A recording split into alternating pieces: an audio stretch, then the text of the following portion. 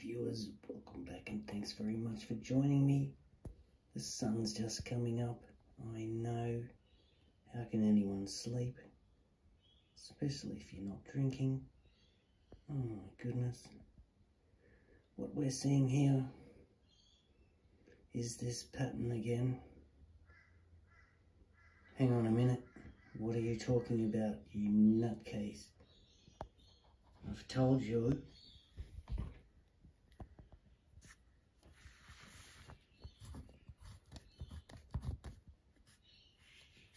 Somebody call 911 as quickly as possible. Hang on a minute. We're in Australia. It'll just go beep, beep, beep. Your call cannot be connected. The number has been disconnected or is unavailable. Wait a minute. Emus have 2 legs, dude.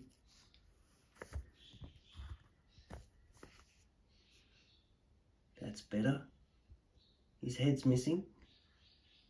I'm putting you, give him a head. Could do. Type thingy. Couldn't we? Hang on a minute.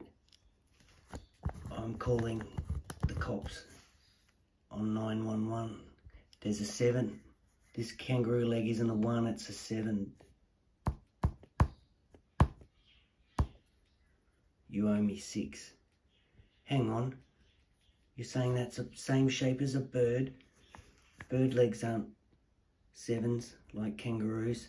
Kangaroos must be special. Bird legs are straight like that, dude. And they've got 2 of them. So you need 2 models. Kangaroo leg, it's got the 7. It's different. It's a 7-11. The 9. Oh, I can't add that up. That's not a tree, dude.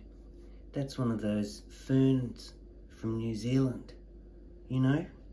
And they unravel as they grow in the rainforest. They're in Australia too. There's rainforests all around the world, dude. There's ferns even in England. I've seen rainforest in England on a video. I couldn't believe it. So yes, it is a bit of a simplistic design. It could be a flower.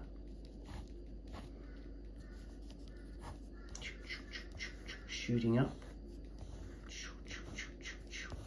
Any number of flowers. Speaking of which, we have a quick roundup. So yes, we're seeing this pattern in nature all over the shop.